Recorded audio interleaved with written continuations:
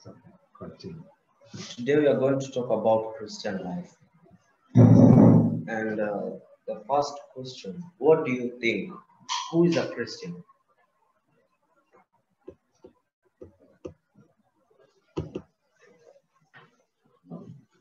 Okay, a Christian is a person belonging to the religion based on the teachings of Jesus Christ. But what we believe is a fully committed believer who daily grows to be more and more like Jesus. And the word of today comes from the book of 1 Corinthians chapter 4, verse 15. And it says, "For even if you have 10,000 guardians in your Christian life, you'll only have one Father. For in your life, in communion with Christ Jesus, I've come your Father by bringing the good news to you." And this good news is what is the Bible, which Jesus came to give us. And as we have said, Christian life is a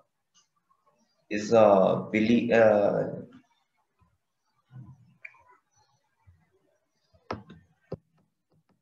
Is a fully committed believer who daily grows to be more and more like Jesus. So the second verse is 1 Thessalonians chapter 5, verse 12. And it says, "We beg you, our friends, to pay proper respect to those who work among you, who guide and instruct you in the Christian life." And living the Christian life, you need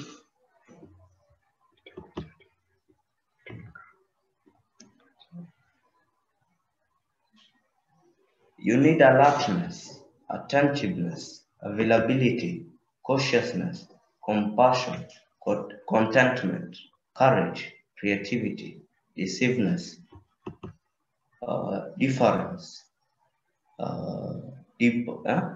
dependability, determination, diligence, discernment, discretion, endurance, enthusiasm, fairness, faith, flexibility, forgiveness, generosity, gentleness, gratefulness, hospitality, humility, initiative, joyfulness, love, loyalty, meekness, neatness, obedience, patience, persiveness, punctuality, responsibility, resourcefulness, reverence, security, self-control, which is the most important thing, sensitivity, sincerity, thoroughness, thriftness, tolerance, truthfulness, virtue, wisdom.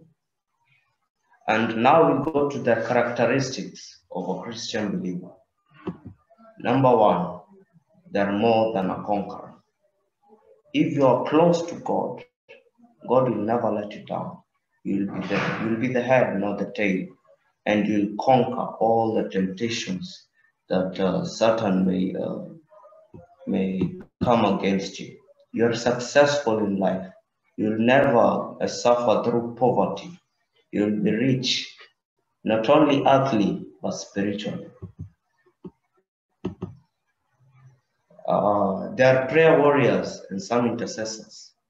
And that's true, as there are prayer warriors who pray against it, some intercessors who intervene in the prayer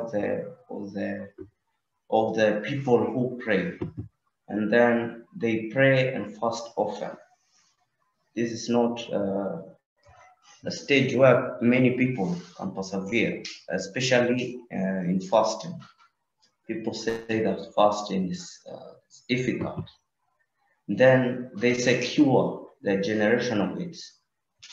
The generational gates are the gates that that have the future. Even if you will not get it, but your descendants will receive it because of you.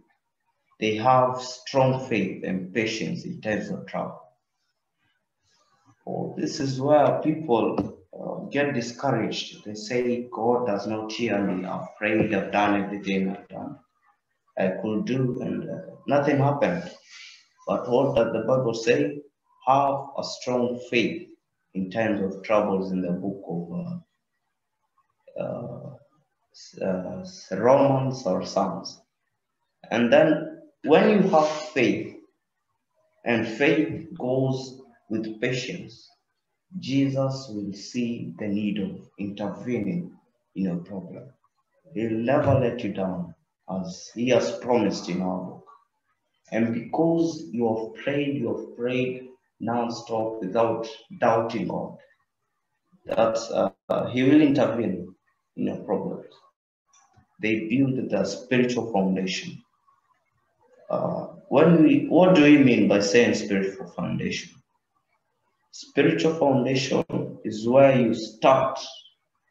It's like a building. It's like building a house. You start with a foundation, then it grows.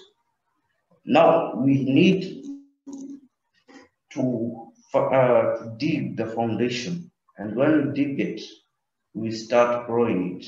How do we grow it? By reading the Word of God, praying, fasting, and sharing the Word of God. Hate earthly desires.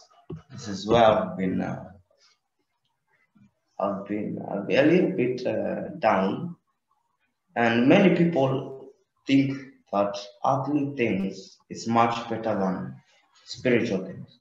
I know spiritual things might be tough to get it, but when you have faith, as we have said, you will surely get it. When you persevere, you will surely get it.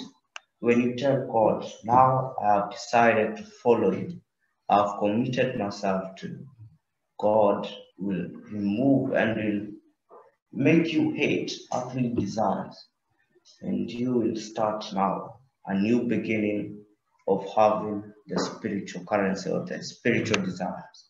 And how do you know when you have the spiritual desires? You test yourself by reading the Word. And when you have that desire, you say, what will happen next? What have you learned in the Bible? Like that. That's how you start building your spiritual desire. And also, when you praise God, you praise it, you sing at the bottom of the heart. Just, you don't praise so that people may know that you're a Christian. And also, you go to church, and not only for people to witness that you go to church. You go to church to feed your spiritual being, to feed your inner part. They think positive in everything they do. That is what many people don't know.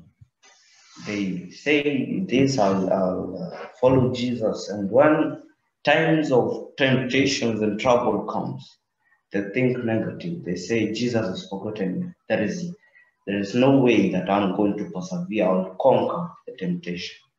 And so we should have a positive attitude on everything we do. And we will persevere, we will conquer it. And then they boast they have Jesus, not boast on earthly things. And that's what the Bible tells us. The Bible tells us to boast is not bad, but it determines of what you boast for. The Bible tells us you only boast for Jesus, to give Jesus the praises, not boasting to give your praises, because without God you're nothing. So we should boast that you have Jesus. Say, you have Jesus. He's powerful. He's smart than any other God I've ever met. And then they live by faith. When they live by faith, they don't doubt. They say, Jesus can do it. Jesus will help you. If you have difficulties in financial problems, say, God will provide, because you're the provider. You are all in all. You're big, you're enormous, and you'll give me what I deserve. And so I thank God for using my dad to help me know that a Christian needs not only living by saying I love God, I have faith to please purpose, but to live by faith. You specifically tell yourself that, Lord, from today, I'll live by faith. I'll live according to your will, Lord. Help me to have the strong faith that you want me to do. Lord, I surrender to you everything and you will take over control. So those are the Christian steps or characteristics of a believer.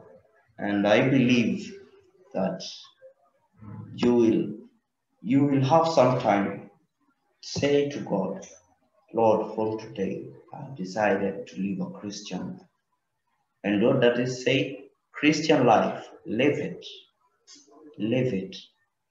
So we should live according to the Christian life as we have said. And by living it, we shall join God's disciples. And now I believe that Jesus don't have the 12 disciples. There are more in the world. We might not know. But now Jesus has gathered all their disciples, and we should do our best. We should try up and down to get into the space where Jesus wants you to do. And by living in a Christian life, God will atakufutulia the promises or the reason why he created you. And when he wakati atakufichulia, ni ruhusu niongee Kiswahili, wakati atakufichulia atakufundisha, will first train you, because you can't start any work without a training, because God is our trainer. So he will train you, guide you until you accomplish the mission that God has intended you to do. So we should try. From today, I want you to have time with God and tell God, I'm sorry for the sins I've done. Lord, forgive me. Lord, I've decided from now to live a Christian life, to be among your disciples, Lord. Help me to be a prayer warrior, a mighty prayer warrior. Help me, Lord, to live by faith, to have patience in you. So I wish you all the best. May God bless you. And let me